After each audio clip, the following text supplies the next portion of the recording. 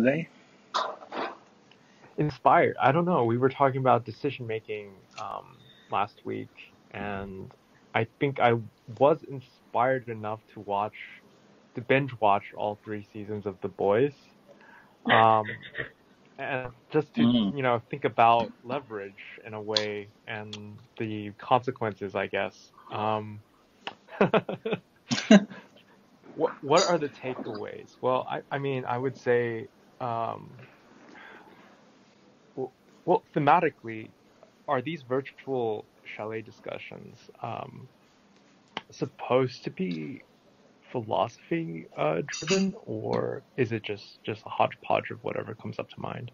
Yeah, it's a bit Me, the whatever fact comes that to mind.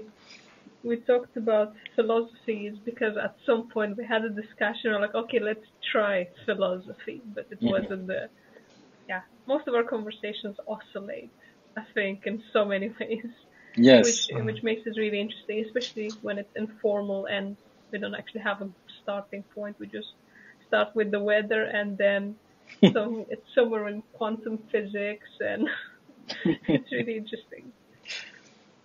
Yeah. Yeah, but I'm interested. What this What came TV up to show? mind Yeah, thinking about with the show? yeah, yeah, You Um, haven't watched it, Kevin?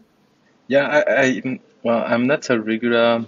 Um, um, I'm not regularly watch it. I watch some of it, and then I go to reviews and I just read what happened in this episode because I don't have time to watch all the episodes, so I'm kind of selective about which one I watch.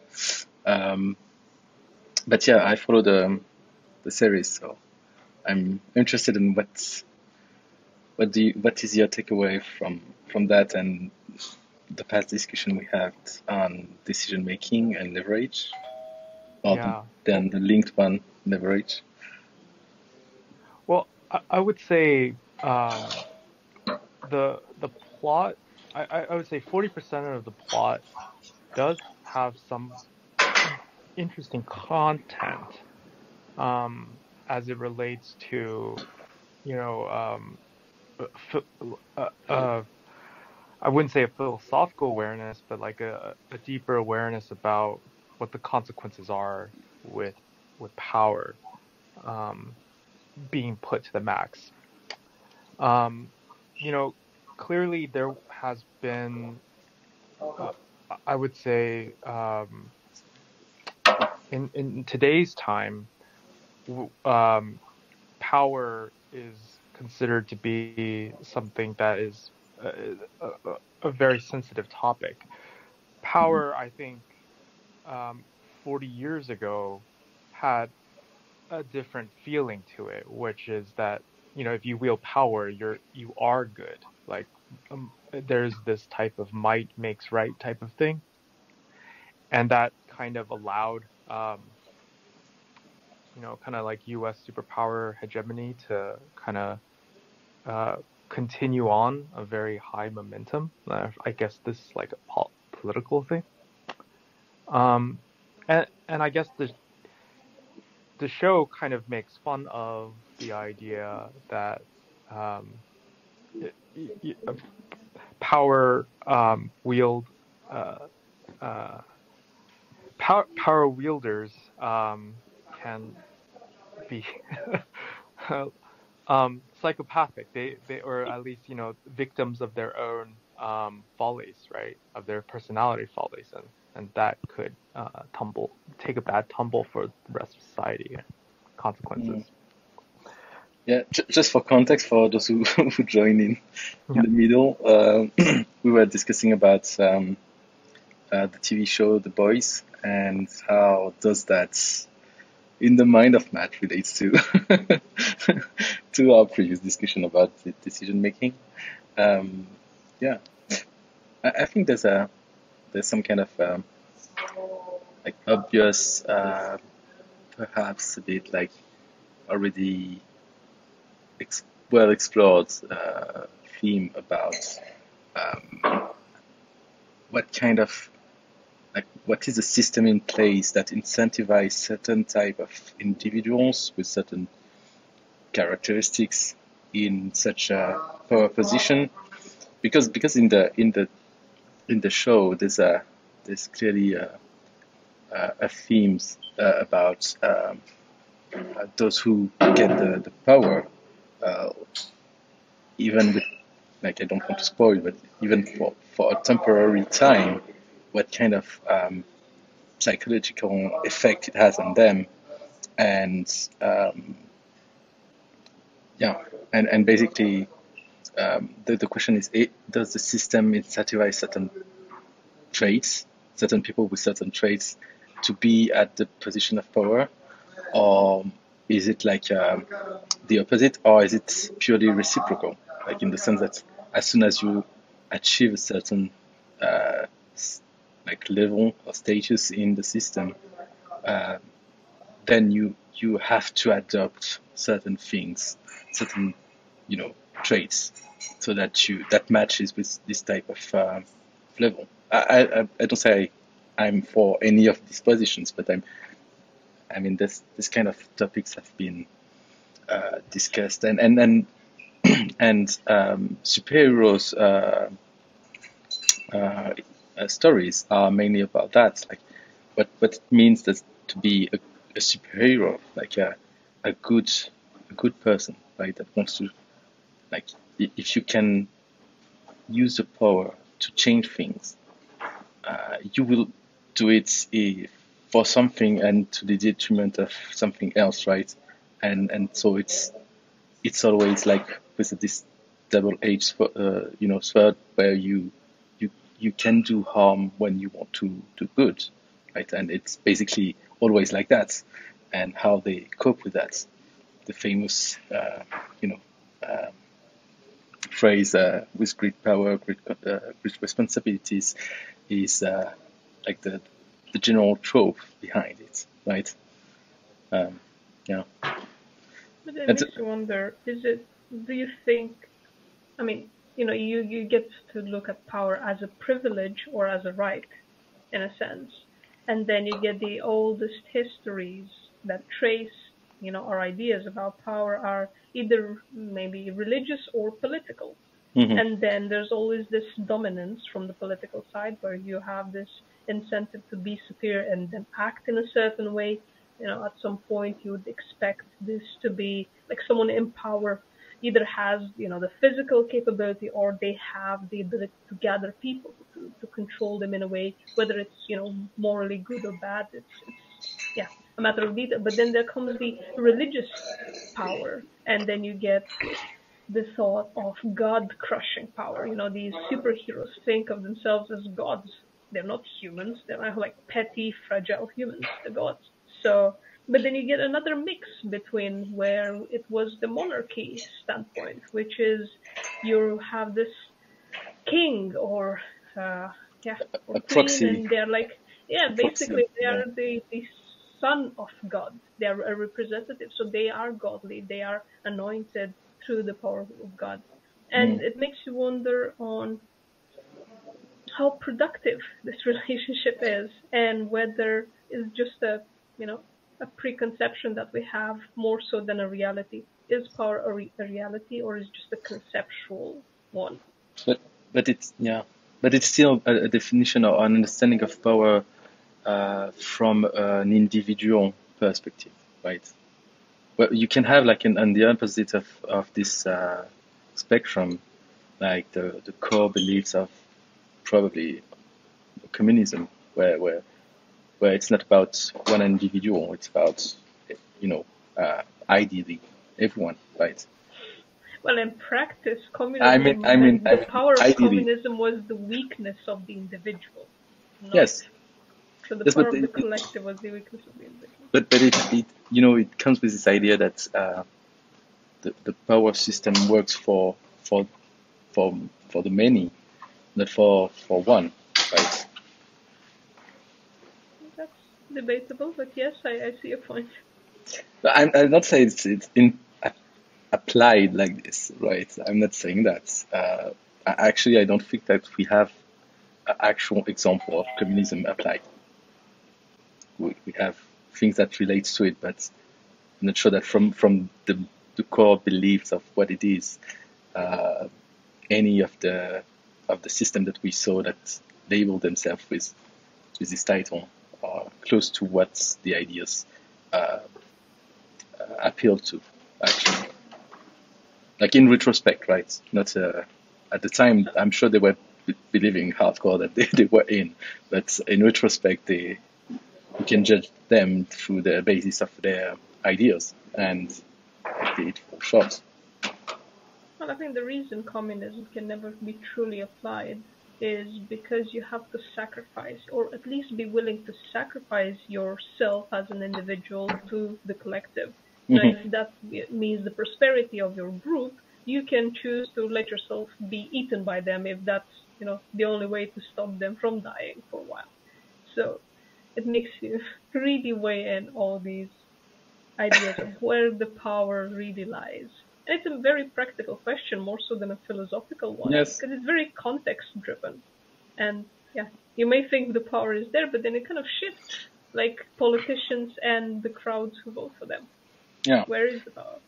Yeah, and in the sense we can say that any individual with some kind of power has this power because the collective, in a sense, allowed it to be. So. Yeah. So with communism, I understand it that it was Karl Marx was trying to solve the problem of alienation within capitalism, which is that people sacrifice half their lifetime, missing birthdays, putting a lot of slave hours to meet deadlines, to work in factories, to be part of the industrial system. And at the end of the day, they do not own the property or own the material benefits of what they produce.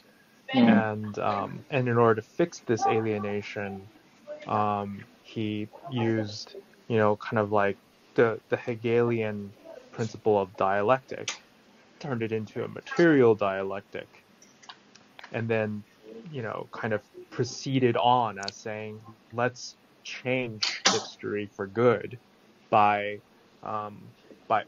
analyzing capitalism as it is, turn it into a class warfare narrative, and see what happens, what emerges after this combat between class warfare and capitalism. And it should be communism, right? But so the idea behind that communism hasn't been put in practice, I would say it hasn't been perfected in a sense that we've gone through the dialectic process and we have moved on, right? In a sense, we're still 1 foot in capitalism and 1 foot looking at where there's a safe next step in a sense. And I'm not sure if that. Yeah, but anyways, go ahead. I just wanted to say that to add to your point that it's also a rejection of this idea of capital, and that this idea of that you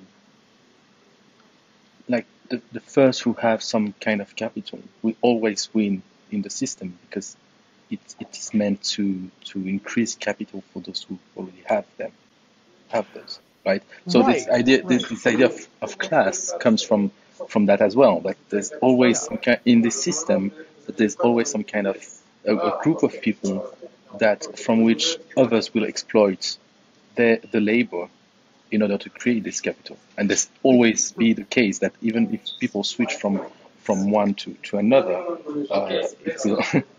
it will. Is it working now, Irfan? Yes, now it is, but I think I'm having to reload the page a few times before I can hear it.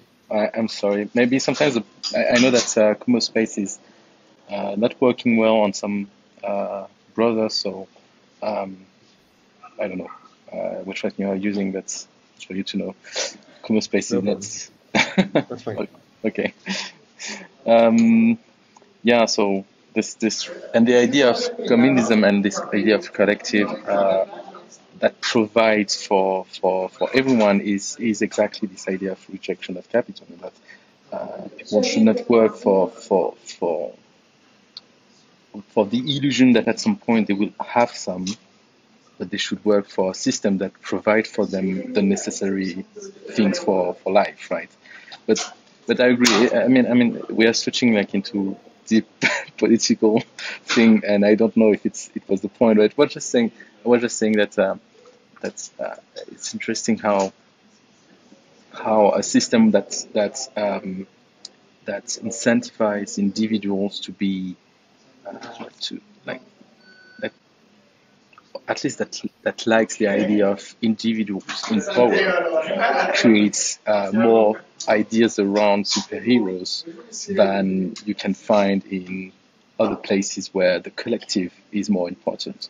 Like this idea of superhero is like the ultimate point of the notion of individualism in some sense, right? Because from a community standpoint, it makes no sense.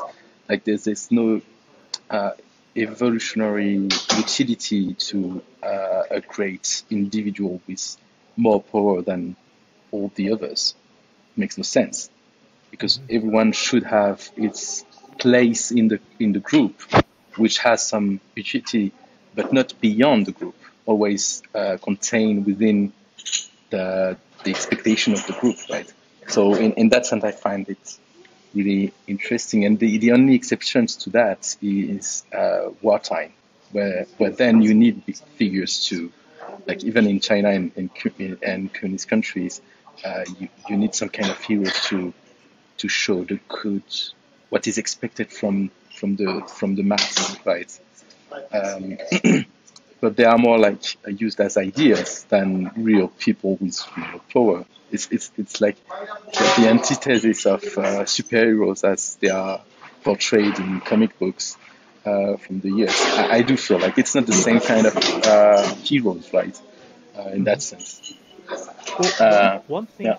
I find that the character analysis in these superhero movies do quite well, especially these modern ones, Marvel included and all that, is that despite having all this immense power, there is a weakness in the sense that they are always put in a situation where they are in a maximum leverage situation where their power fizzles out in a way where it's in equilibrium with their situation. So what I mean by this is, the most powerful person in that series, right, is kind of also a victim of his own ego, right, and his need for being loved, or this kind of egomaniacal self fetishism, right, and that leaves him quite impotent, quite powerless at the same time. And this character analysis is actually quite important because this is quite true of how political leadership operates behind the scenes.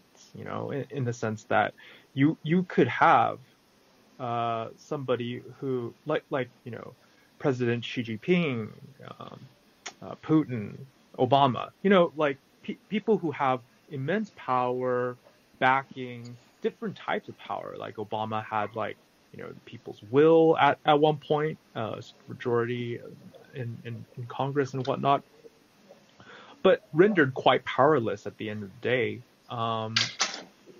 given that there are constraints within those powers, right? And so so basically the key point that I realized from this analysis is that when we talk about power, we shouldn't talk about power as an absolute quantity, but power as a relative measure, right? And also as a momentum measure. The change in power over time matters more than the actual absolute power, the actual quantity of power that you have. For instance, not to spoil in the series or anything, but when there is a clear change in power from somebody who has no power to all of a sudden, comparable power, even if it's not the most. That is an exciting transition period. And that's also, again, that also goes the same with political leadership as well. Yeah. To that note, there's an interesting topic that I see quite often now, and I think it's not necessarily recent, but now it's being trendy in some way. Is this idea of creating scenarios, as designers, I mean, creating situations that are like fictional in a sense, but based on reality, where you shift intentionally the power, like to the opposite, and see how people react to that, and see what comes out of it, which is what kind of outcomes are good and what kinds of outcomes are bad, and how do you then, from that understanding, how do you use that kind of understanding to, just pick the things that worked and push it into your current state, so that you rebalance the current system to move it towards the direction you want it to move. And like it's this idea of system nudging, and I find it interesting, although it seems like if it happens in a safe, contained environment, it works well.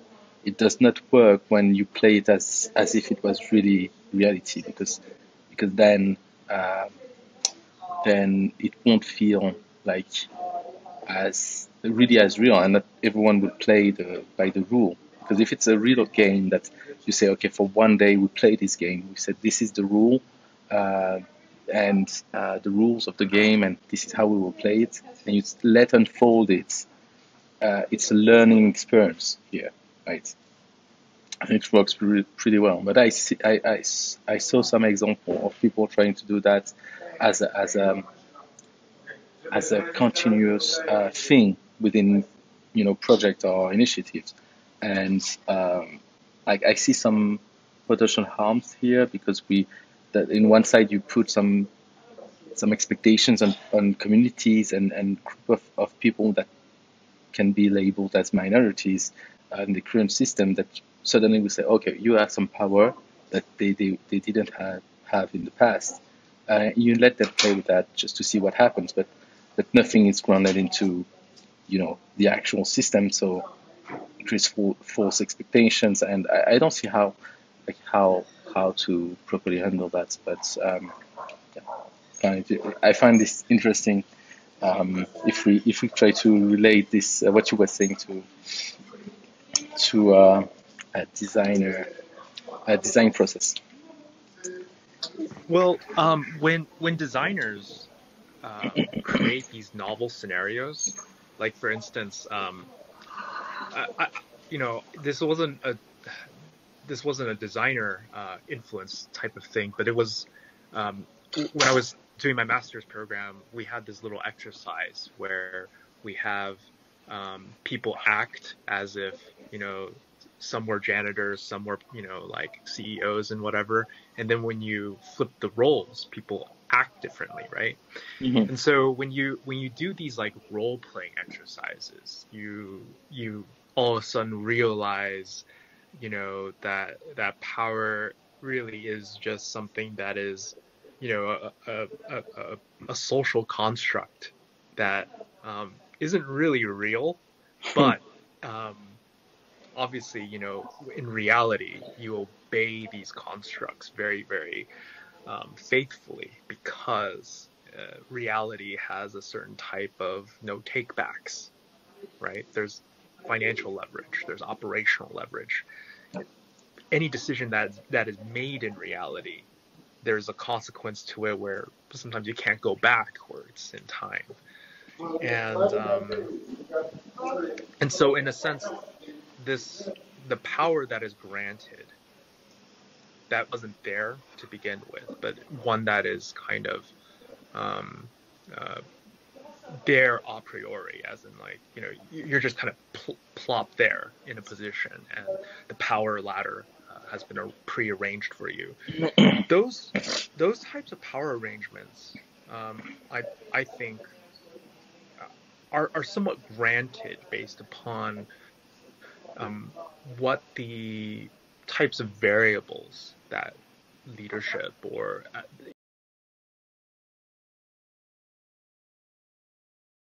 needed at a particular point in time. So, for instance, like, you know, sometimes, you know, the particular type of leadership that you need for type of in order to grow really fast, right? You need this type of like visionary energy, and but that type of leadership doesn't work very well when you get into like maturity and whatnot, where it's less about vision but more about processes. And I guess the problem is that there isn't a,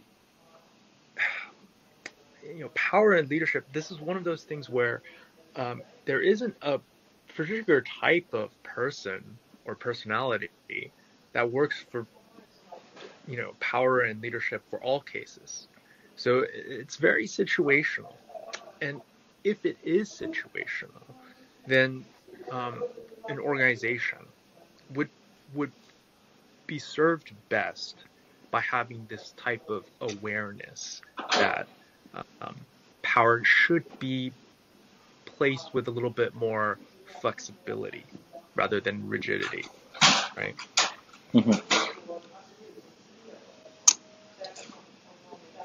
Yes, I agree.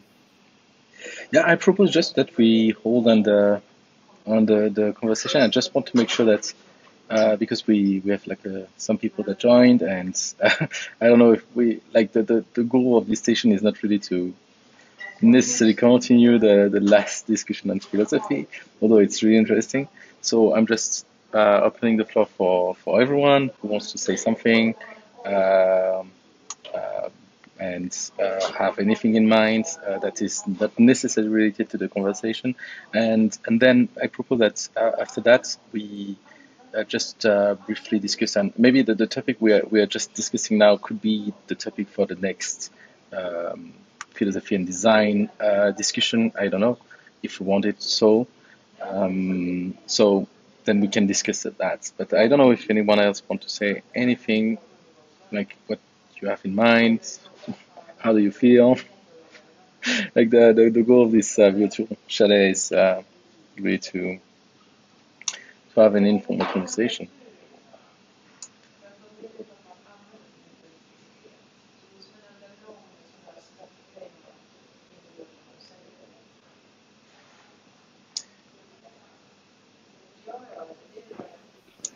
Yeah, Has anyone played with the Mandelbrot fractals on Blender yet?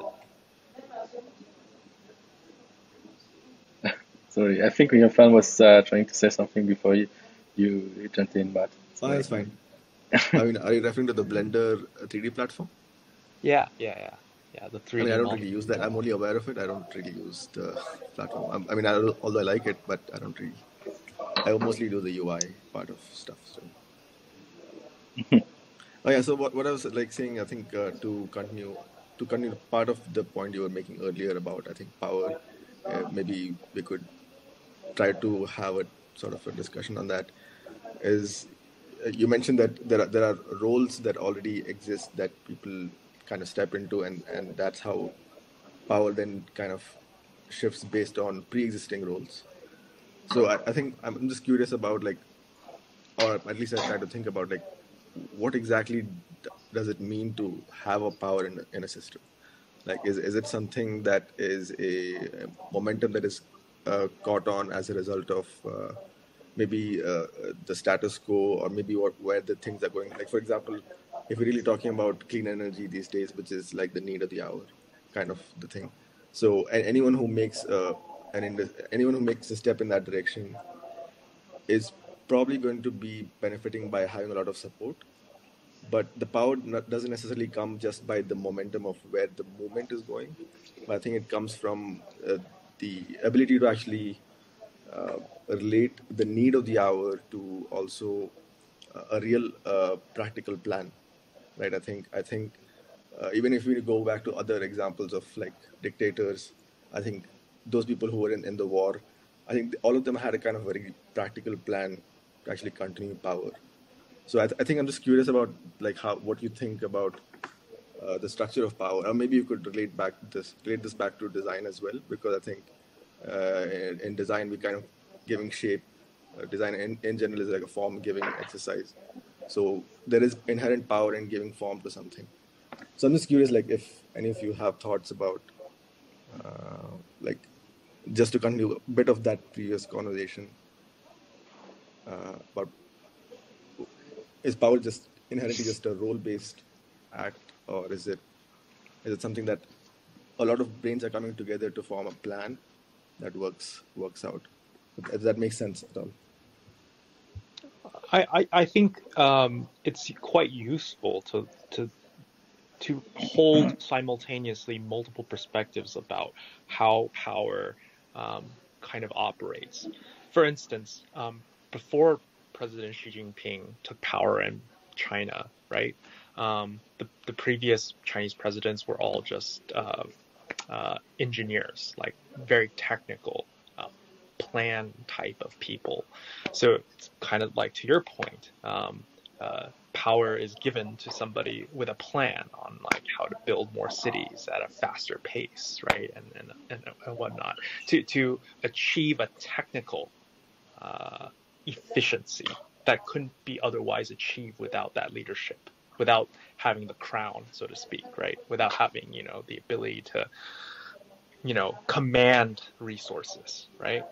But on the other hand, once you achieve these types of technical miracles and feats, then you pave a way for somebody like Xi Jinping to come in and take over at the helm, who doesn't have any technical efficiencies.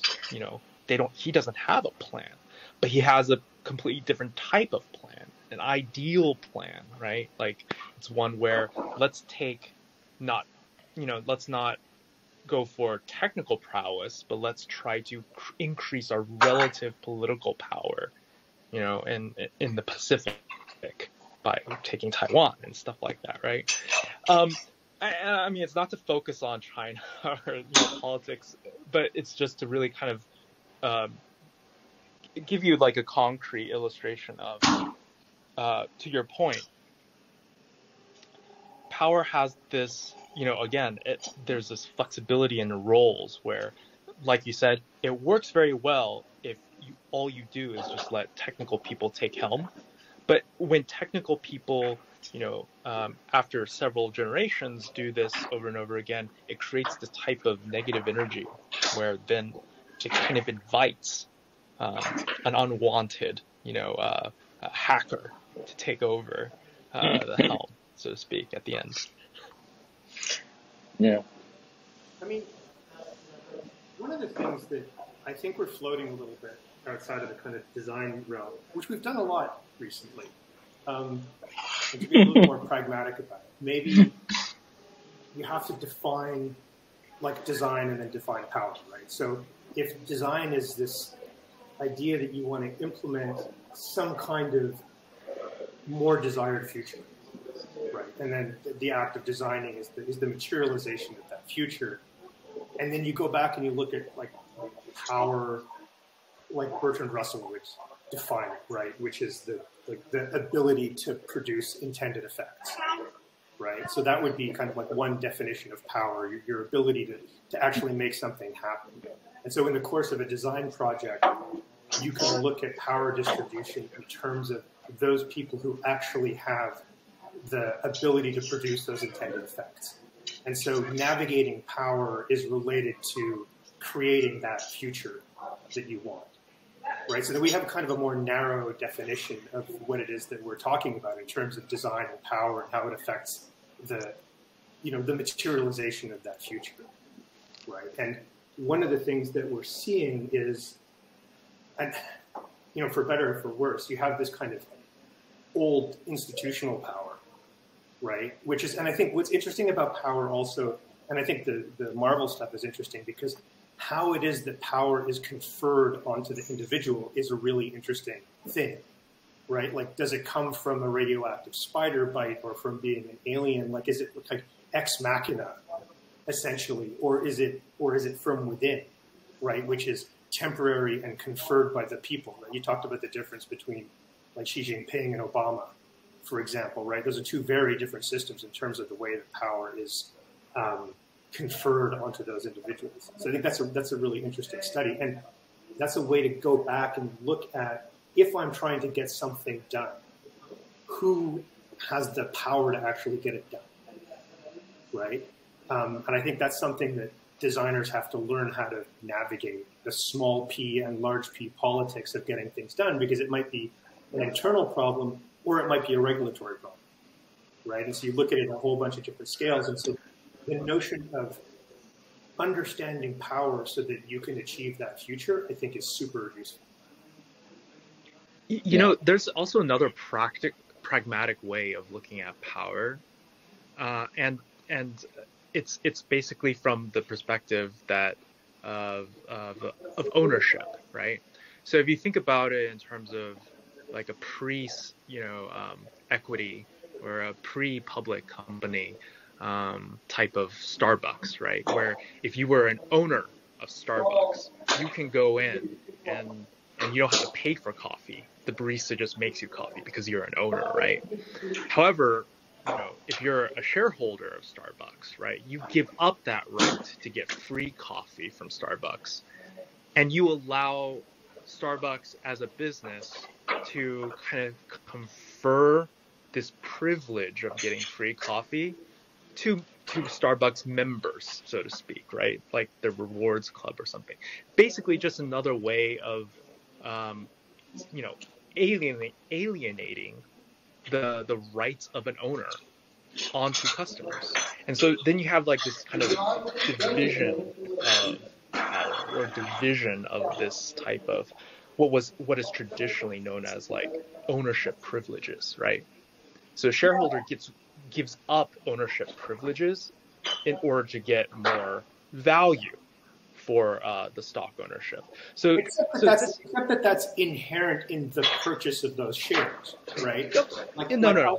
I understand by buying my shares, which is a positive action, I make a decision knowing what rights that ownership confers onto me, right? So I understand that my rights as a Class B shareholder are different than a Class A founder or something like that, right? So I think in that particular case, at least hopefully in a working system, it's clear what it is that I am purchasing, right? In terms of the rights that are conferred to me in purchasing that, right? Yeah, make no mistake, I wasn't confused about. I'm also expressing some level of trust that those benefits that are then given to members will increase the value of my shares, right? Mm-hmm. Because I'm basically saying I trust this man. By my purchasing those shares is a signaling in a capitalist system anyway, in the confidence that the management will grow the value of the company, and that's how I make that decision, right? Or I say it's crypto, and I understand the hype cycle, right? Like anywhere somewhere along the line, I'm looking to maximize my investment to get something back. So, but yeah, anyway, I think in those terms, power is a little bit different because I'm purchasing it with hopefully the full knowledge of what it is that I'm doing. Now, that said, that's the Robin Hood problem, where people are getting into these contracts without actually understanding what it is that what the risks are of that ownership, and B, what the actual upside is. And so that's there you kind of get into the notion of asymmetrical power based on asymmetrical knowledge distribution, right? Like we know less than a hedge fund, right? And so that's where the kind of power is knowledge, or knowledge is power. I guess either way. But yeah, that's one of those things that happens. I mean, it's complex in that sense. Yeah, but making a market, right? That's essentially what Robinhood is trying to do, is basically access an untapped market, which is the unbrokeraged, right? Younger investors, right? But to whose benefit? To whose benefit? Yeah, I mean, obviously those with like a higher order of understanding the processes, and the rule makers and the rule, builders, right? The incumbent powers, obviously, at least in the first iteration, in most of these systems. Yeah. Sorry, Yeah. Karen, you wanted to. Yeah, I just want to say, because I feel like we agree on many things, but I think there's something to say that we can all agree on, that the power, the term power seems like it's something, right? When we speak about it, it seems like it's something, and I would be skeptical of that, and I would say it's about the interaction itself, like the nature of the interaction elicits some power at some point, and therefore some privilege, but it's always about the nature of the interaction that defines what it is that is it a power, and therefore it's power as a term is we have to understand it as an heterogeneous thing that is not always the same, that has not the same properties or characteristics, or that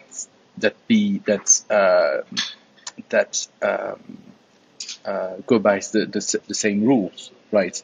So it's really about the interaction that defines what it is, that it is some form of power compared to something else. Because in the case of politics, in a political system with a big P, there's some tacit rules and some explicit rules about what it is that politicians can do that implies power in itself. And this relationship between what is allowed to be done and what the system expects as things to be done is the relation to power itself. And this is where we can say, like, it's kind of obvious power, right? The fact that some people have some type of role in a society is a form of power, but it's not the same power as we are discussing here with shareholders and companies, right? This is not the same type of power. And this is where I want to say that I agree with what has been said so far. I just want to make this distinction that say, okay, we have, like, we could even invent new form of power just given the type of relationship that we have in a specific situation, right? The fact that I don't know, the fact that I like and I prefer to do certain things at home, and my wife doesn't like it, and she don't want to do it, allows me to have some power about those things that she doesn't have. Is it necessarily a good or bad thing? It's another question, right? But is a form of power in itself, and therefore a form of privilege. It's not necessarily a zero-sum game in the sense that it doesn't mean that it's that she loses something in this understanding of power. Right here, she can have power about other things that I don't have power for, and it's totally fine. And it's just a description here, not an activism or some kind of political understanding of what it is to have power over things, right? Which I feel like are less sensitive to discuss in the sense, right? Yeah. Right. That's kind of why I like the Bertrand Russell definition, because it's contextual. Yeah. Right, because it depends very much on what the effects are that you want to enact, right, and that it's Yes. It's specific to a situation. You may have power in one context, but not in another. Like you may be the boss at work and not at home, for example, right? Like, and that means that I think of something like who gets to control the radio on a road trip, You know, like a really simple kind of example, right? Yeah, yeah. You know, because the intended effect there is listening to the music that you want to listen to, Yeah. right?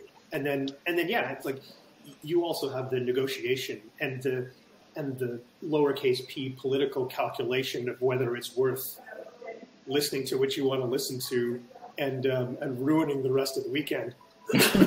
Because, you know, like, so there's almost like a kind of a, like, lose the battle to win the war kind of approach to it in that sense there. But that's why I like the Bertrand Russell thing, because I like any one of these kind of things that allow you to think contextually. Yes. I think are beneficial. They give you the kind of flexibility because they also become analytical tools, right? Because then you can go in and say, in this given context, given the players, given the actors that are available, who actually has the ability to, you know, their desire. Yeah, Right? I like it as well, but I have some, like, I see the limitation as well because it's narrow framing of someone who has the ability to, move things in the direction of the stated future. Like, I agree it's some form of power, and here within that the context of design makes sense. But then you need this kind of multi understanding of what can be forms of power in the same space that might reduce your ability to access to the resources needed, but provide you with more power about other things. And having only this definition seems to be not so useful then, because you miss other forms of useful definition of power. And this is where I like more.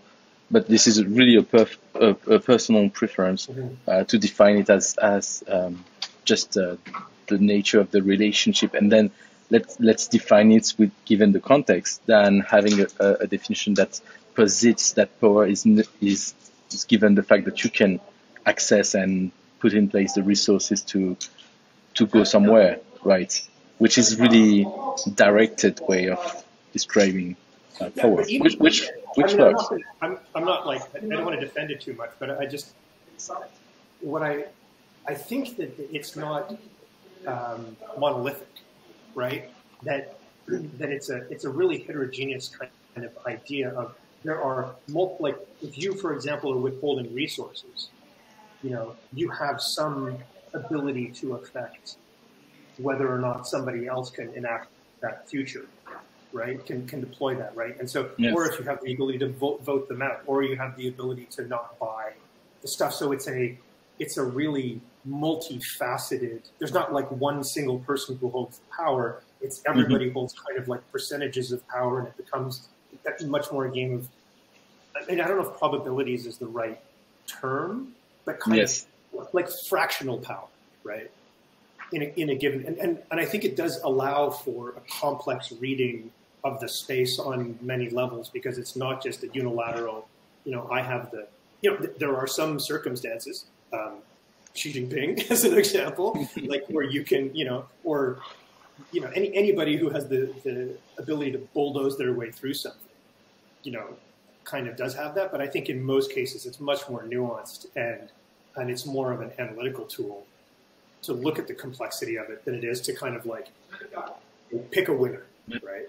But here again, I totally agree with you. I think I agree with you on all what you said. But here again, see, the form of the impression of limitless power that Chinese president have is totally relative to the situation again. And this is where again I totally like this idea of relationship is and form of interaction. It's the power the power he has on society, on Chinese society, is because of is partially because of the economic situation of China, and this economic situation is given the fact that many developed countries use China as the place to build about anything, right?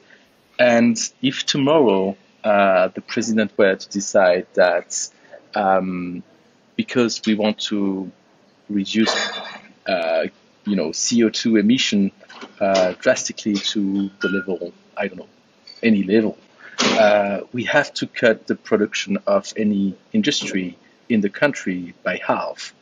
Won't be a move that he would be able to do, given the situation. He's constrained to the situation because other players are playing the same game than he's. Yeah. And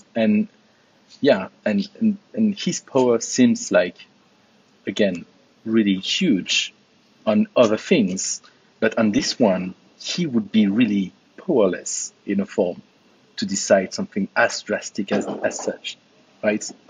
And in the same form, European countries that are really happy to say, well, CO2 level are one of the lowest on Earth. Yes, but you exploit Chinese country to develop many things that make that, for the huge part of the pollution part of this world. If we were to cut this, we might regain some form of power on things, but we will lose on other things, especially production aspects that are part of the economic system today, right? Mhm. So I'm going to say something that might be a little bit controversial. This isn't something that I agree with, but this might be something that might add on to the discussion so we can probably go forward. I think, and back to the Robin Hood example, when there is ambiguity in terms of trying to understand exactly what power means, or in terms of like what risks are and things like that.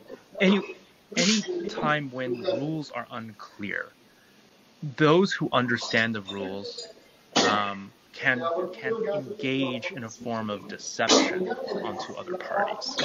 So one example would be Amazon customer support, right?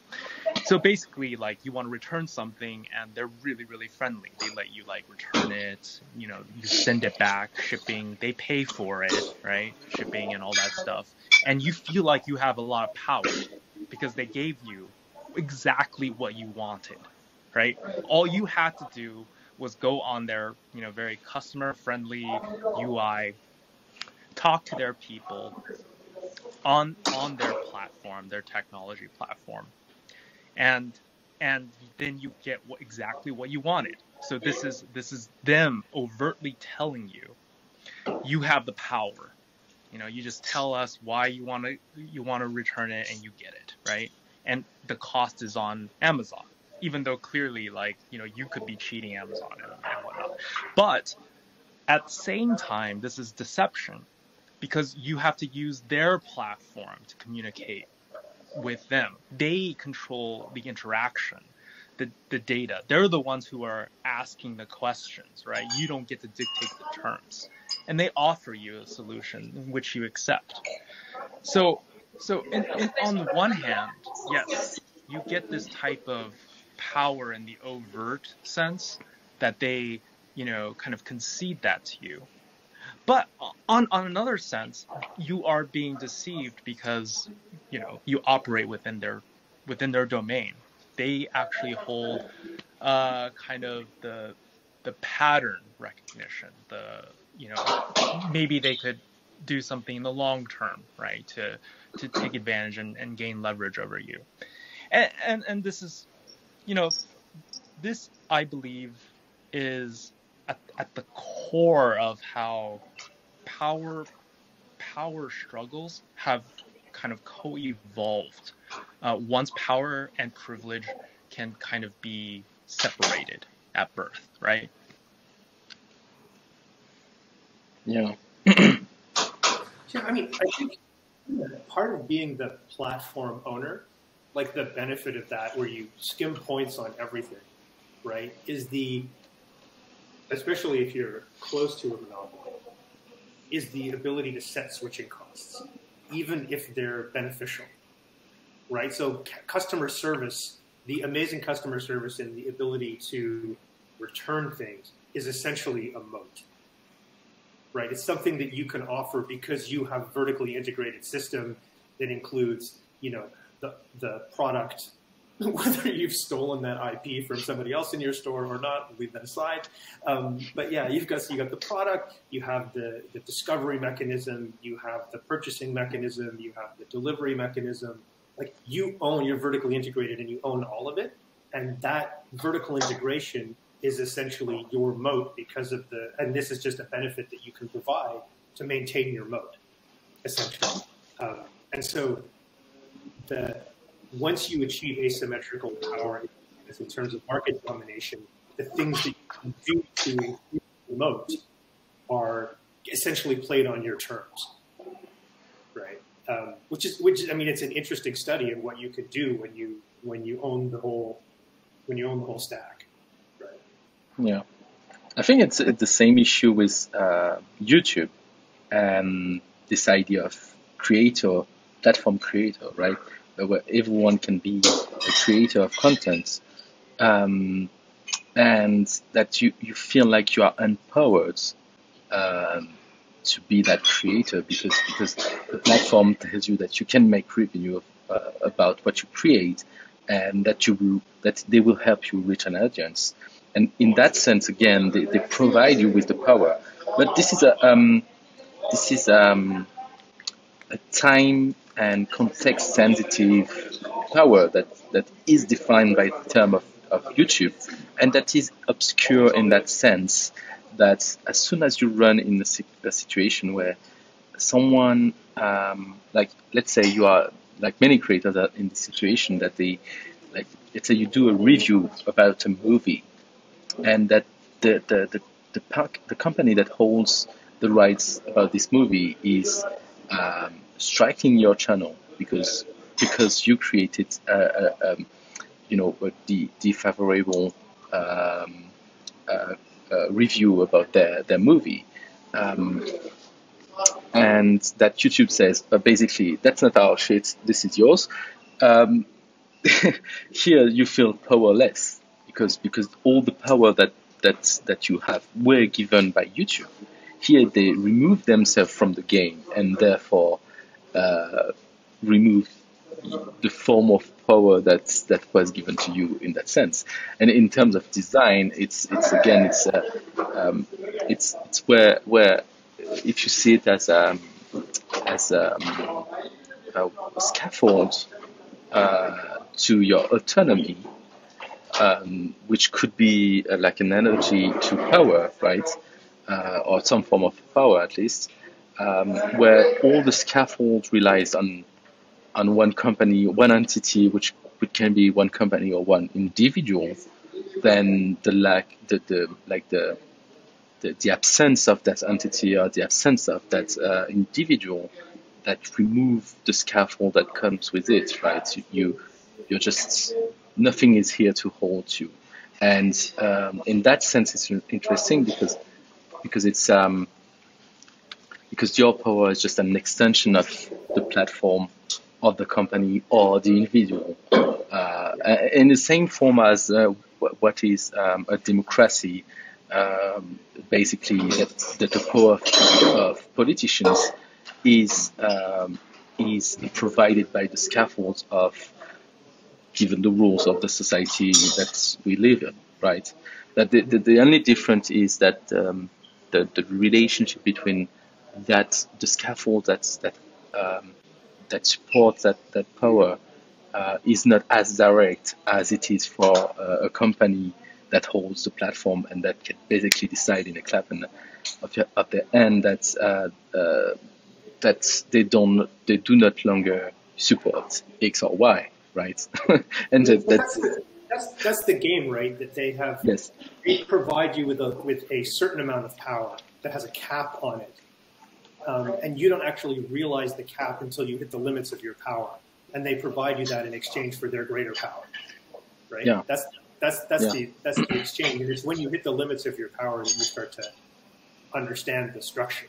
Right? But the lie is in the fact that they sell the idea that then you become more autonomous about how you make revenue, and the lie is really here is that yes, but it's always you will always depend on them to decide how does that happen, right? And there's this trend today in this idea that everyone will become their own company at some point because this is the most logical thing in a world where basically we ask any individual to market themselves and to be the most competitive, which I guess is the death of autonomy, is that you become a servant of the market system, right? Mm-hmm. Because you have to apply to to comply to the rules of the market to have some form of autonomy and therefore some form of power, right? Who decide the rule of the market then? And here it's in the case of YouTube and content creator, it's clearly YouTube, right? But it's not always as obvious as this. Yeah, I find it really interesting as a conversation. I think that's the kind of platform economy, like where you can as one way you can look at everything like a platform. Right? So it's a way of analyzing the system, right? So who allows for the interaction? Who's selling the picks and shovels that allows you to go and mine for gold, right? And who's providing the transportation and all that? Yeah, it's really, really, it's really interesting. Yeah, well, you said the key word, which, Mark, you said, like, that's the game, right? And that's the reason why there's that. Yeah, I mean, it's an old trope, but that's why we call it power games, right? Because at some point, you lose control of reality, because playing the game itself becomes the leverage. The rules of the game actually become the leverage of reality itself, and that kind of that kind of transformation or shift from reality into a game, or at least from a past state to now a future state.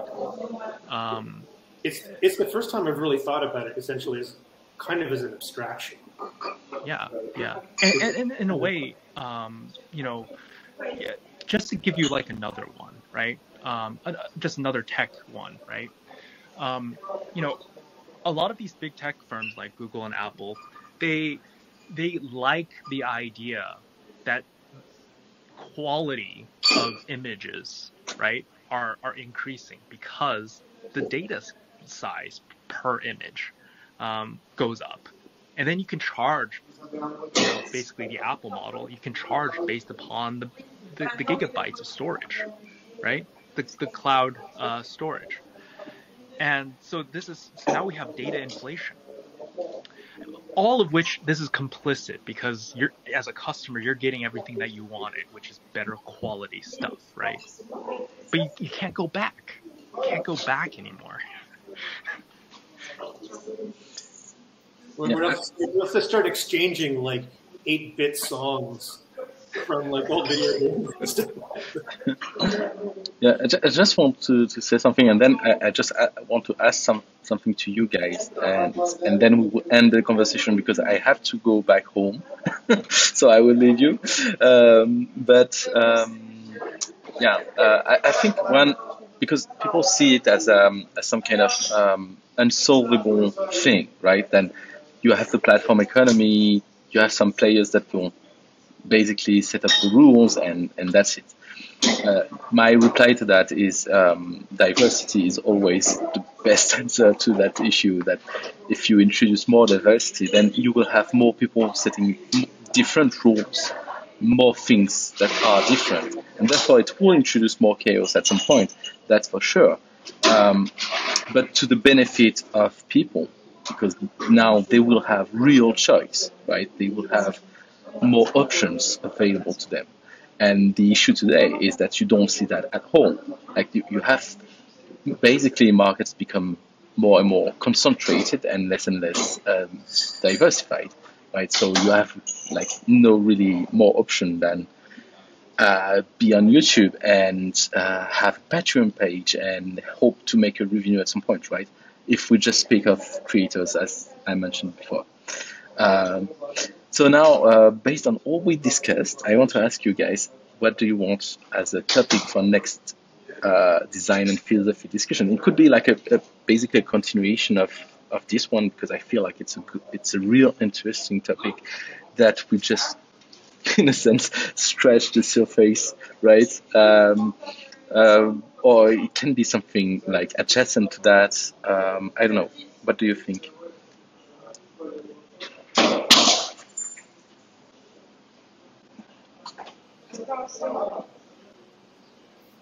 I mean, like one of the things that I thought about after the last call was the genesis of this whole project, which is the notion of like critical thinking, and critical thinking for designers. Yes. And so there is a thread of pragmatic philosophical thinking that, that it is the kind of like the Dewey, the John Dewey kind of like very pragmatic kind of philosophical approach to things. And I'm wondering if there's anything in that direction that can tie this stuff together again, right? Like, and it's an early thing. I was going to write something down about it, but that was the road that I was going on, because there's a kind of a rational, like rationality is a big undercurrent in what became the kind of pragmatism behind critical thinking, right? And so there is an actual like thread of thinking that takes us that, and maybe that's a way to bring the two things back together, or pull it down so that we're looking at the notion of like this kind of pragmatic philosophical thinking. Well, I would say if you look at No, go on. I know. Well, I would say if you look at a lot of the technology companies, they run a barbell system, which is that on the one hand, they have, these technologists, these coders, these programmers, these developers, right? Those with these talents to make systems, make these machines do exactly what they are meant to do.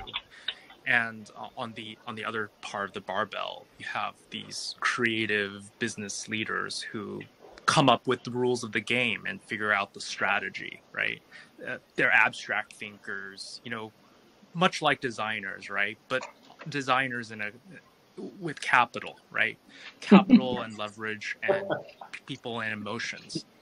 And essentially, you could take that as a template, these tech companies, and kind of construct these, reconstruct or redo these two different types of cultures and see if you can figure out a way to make it work together, right? I've been reading something really interesting lately on the generalist, David Epstein's book. It's quite interesting, and it had a really quite, powerful example on the analogies and how important they are to get us to think outside our field, to actually solve problems in our field. And I thought that this may go quite well hand in hand with what Mark was saying about being pragmatic, and what it means to do practical reasoning, and also to have like this type to analogies, philosophy and analogy. Which book was that you're talking about? It's got a long title and I have a short memory. So it's Range: Why Generalists Triumph in a Specialized World. Oh, okay, it's okay. Yeah, I've got that here. Okay. Yeah, so it's actually a pretty decent book. If I'm not a fan of the stories, but I really like the idea of how analogies are being explained.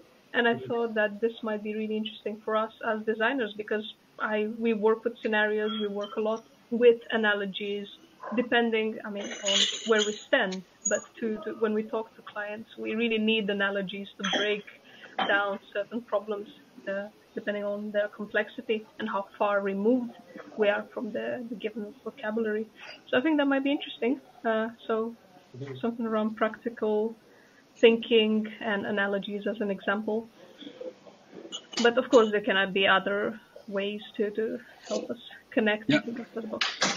I feel like there's an interesting tension between that, which is between pragmatism and some form of poetry that are metaphor, right? There's an interesting tension there because I do feel like the one, like some kind of like feed the other and vice versa, right? And that it's useful that you need some form of sense of abstraction to be able to relate to some form of pragmatism, right? To transpose your pragmatism on some place to another place, which is helpful in the analogy sense, right? And you need some form of, well, I do feel like personally we need some form of, not necessarily poetry as the practice of writing down, poetry, but of connecting things that are odd, that are not necessarily like that we don't see necessarily causal relationships, right? And yeah, so there's a form of tension that could be explored. Yes, it's really interesting because I read Range and another book called Shortcut. And Range is the kind of the more pragmatic one. Shortcut is actually all about the use of metaphor in everything from like political speech and writing. And it's quite a small book, but it's really kind of interesting. It goes into kind of like the like the 3 strikes policy of the U.S. government and how using that metaphor helped to situate the actual idea and how that. It's actually a good little. It's short. It's a, afternoon kind of read. Is it David Macaulay? See, I was trying to look it up just now. Is it an orange cover? Not quite. It's got like an illustration. Okay, hold on. I'm gonna try and find it. I can't. I've been doing the Amazon thing here, but it doesn't seem to like it. There are quite a few books with that name. So, would you be fine with that as a theme? John Pollock. Sorry, there it is. Yeah. Yeah, I really like it actually. I'll post something. I gave a.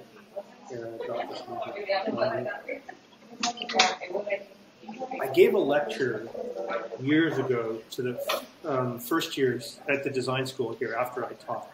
And it was about that thing. It was about the combination of the pendulum between rationality and creativity for designers. Right. Let's see if I can. I kind of started. I tried to abstract it for like writing purposes. I'll see if I can polish that up and send it out. But yeah, I think those 2 books actually are quite good in terms of comparing the 2 ideas. Cool. Then let's try to go in that direction. So I would just write down like a brief, the theme, and we'll see what's basically what happens during the conversation, right? That's the goal of. I mean, I think it's actually a fascinating thing in terms of education and also the concept of expertise in design, because that more creative side to it is a really interesting thing to try and pin down. And it's actually like impossible to pin down in a way. And yet you're still supposed to ascribe some kind of talent to be able to think that way in a way that you can't quantify, but makes the difference between those who, who have talent and those who don't, without being too blunt about it. But like it's, you know what I mean? I find that side of it to be fascinating. Yeah. And I don't know if it would be interesting to find the philosophical underpinnings of that, right? Because does it lie in like aesthetics? Where does it lie? Does it lie in the invention part of rhetoric?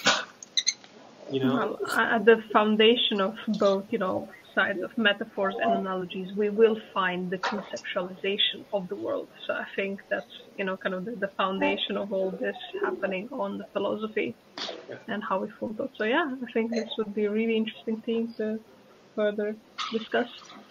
I'd be happy to join, as always. Is that next week? Huh. Is it? Do you want it to be next week? It's up to you guys. I'm more just checking in. Well, I think that next week we have already something planned, which is the community workshop. Oh, okay. I don't remember. I have to check. But if there's nothing, then I can plan this for next week. And if we have the community workshop, would you be fine to delay the community workshop of 1 week, or do you want the other way around? Because I feel like it's cool if we say some kind of, like, we could say that this is some like an end to the conversation of design and philosophy, and then we use the community workshop to say, okay, what would be just the next step, right? Because this is usually what we use the community workshop to. That's actually not a bad idea. Let this kind of run its course. Let's close the loop on it and then decide the following week what comes next. Okay. Let's do this way then, and see how we can, maybe how we can extract some kind of not necessarily a proper synthesis, but some form of conclusion of all that discussion about design and philosophy. And it would be nice. I would find it nice if we could find take some time to maybe try to write down something that goes into the website and say, okay, what we learned actually during this explorative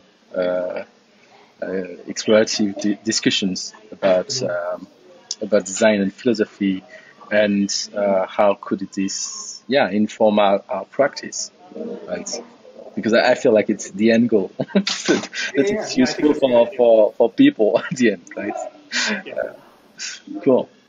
Okay, then it's set up. Then I will plan all this in the meetup, and thank you very much for your time. I have to go. I have to go back home. But if you want to end the conversation, I don't know if you want to say anything. Like, don't hesitate. I've got to jump out too, but it was a really interesting conversation. I really liked listening in. And I hope to see you guys next time. Yeah, we'll see you around. I'm going to take off as well.